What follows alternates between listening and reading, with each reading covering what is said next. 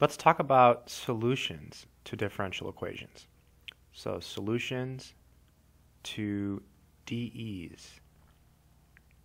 So there's all types of solutions to DEs, all types of terminology.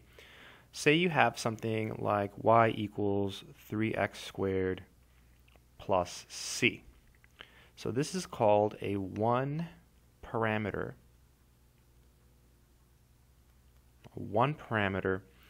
family of solutions.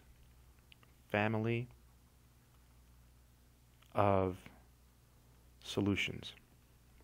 So you have infinitely many solutions, one for each choice of c. Say you had something like this, c1 e to the 2x plus c2 e to the 5x. This would be called a two-parameter family of solutions. So two-parameter family of solutions. And you have infinitely many solutions again, and all you have to do is you can pick the c's. So there's infinitely many choices for the c's. If you pick the c's, say I pick c1 equal to 1, so that would give me e to the 2x, and then c2 equal to 3, that would give me e to the 5x. This one doesn't have any constants in it. It doesn't have any arbitrary constants. This is called a particular solution. Particular solution. And it's free from arbitrary parameters. That's why it's called a particular solution. It has no c's. So free from arbitrary parameters. Okay.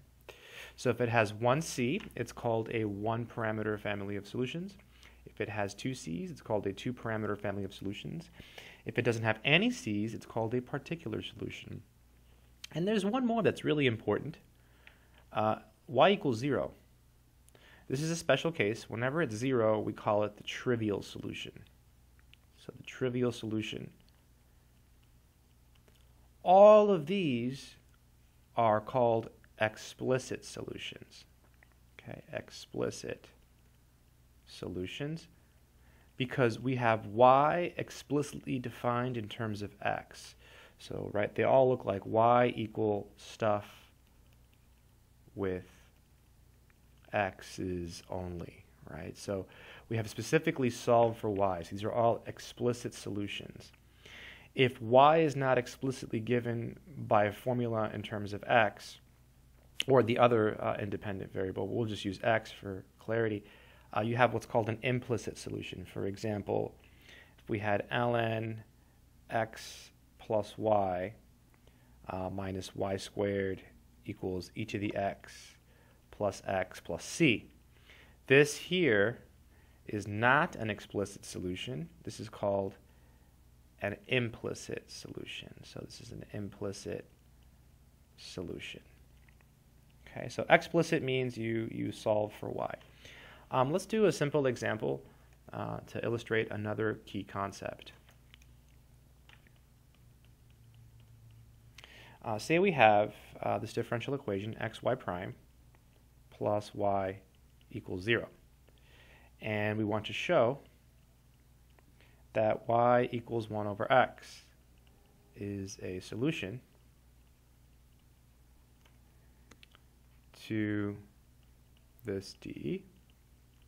And we're also going to find what's called the interval of definition. So find the interval of definition.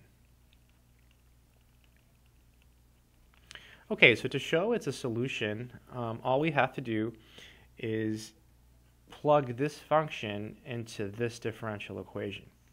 So solution. So I'm going to start by writing down the function again. So y is equal to 1 over x.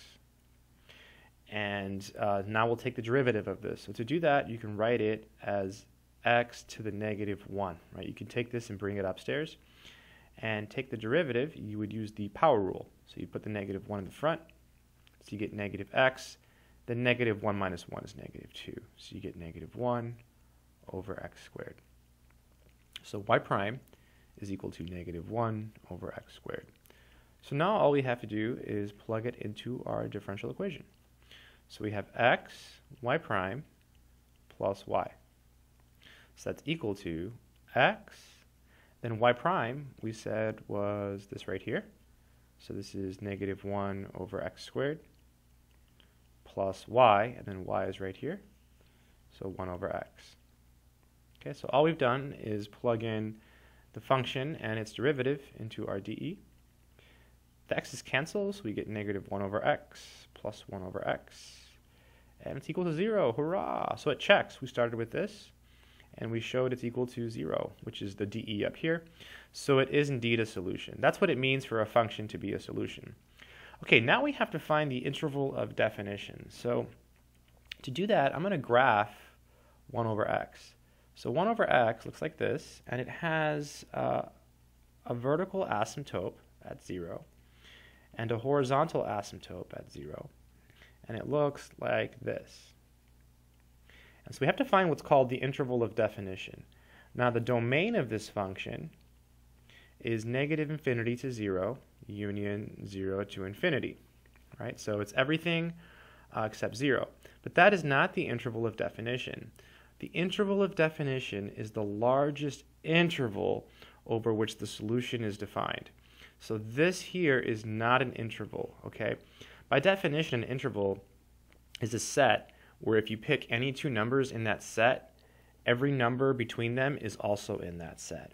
This set here does not satisfy that, right? Because I can pick negative 1 and 2, and then 0 fails, right? 0 is not in this set. So this is not an interval. So what is the interval of definition? Well, it's up to us, actually. We can pick this one. So we can pick negative infinity to 0, or we can pick this one. So we can pick 0 to infinity. So I'm just going to pick 0 to infinity, and we'll call that the interval of definition.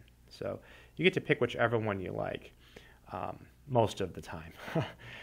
So I hope that made sense. Let's do one more example. Since we're talking about solutions, let's finish talking about solutions. There's one other key idea. Say we have this differential equation, dy dx equals x square root of y. Okay, and we know that a one-parameter family of solutions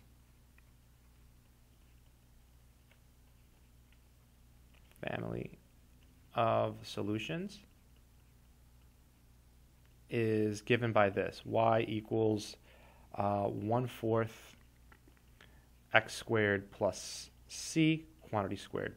So this is a nonlinear dE because we have that square root of y, so y to the 1/2 power. It's actually really easy to solve, and they're giving us the answer. And the question is there another solution? So is there another solution to this differential equation, right, that's not given by this one parameter family? So how would you figure that out? Well, just observation. The answer is yes. And the answer is y equals 0. Y equals 0 is a solution to this differential equation. You can check. If y equals 0, then dy dx, well, the derivative is also 0 because it's a constant, right? The derivative of 0 is 0.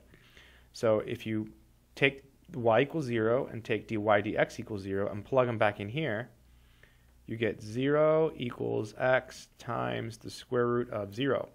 So you get 0 equals 0. Yep. So 0 is a solution. So this is a solution that we can't get by picking c, right? We can't get y equals 0. There's no c we can pick that's going to make this 0. So this is called a singular solution.